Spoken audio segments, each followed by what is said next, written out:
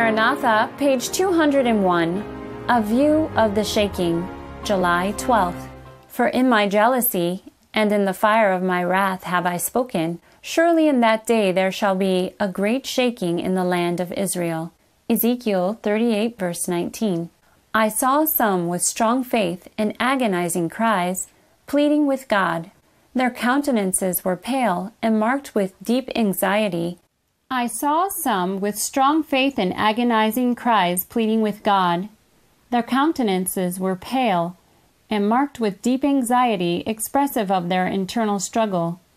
Firmness and great earnestness was expressed in their countenances. Large drops of perspiration fell from their foreheads.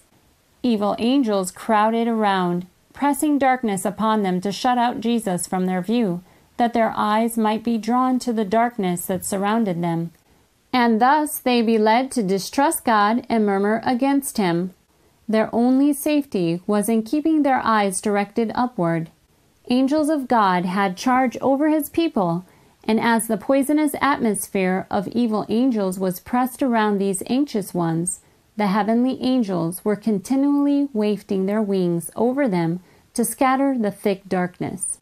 As the praying ones continued their earnest cries, at time a ray of light from Jesus came to them to encourage their hearts and light up their countenances. Some I saw did not participate in this work of agonizing and pleading.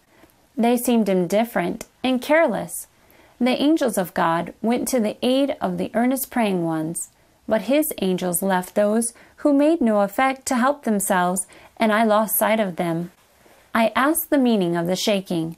I had seen and was shown that it would be caused by the straight testimony called forth by the counsel of the true witness of the Laodiceans.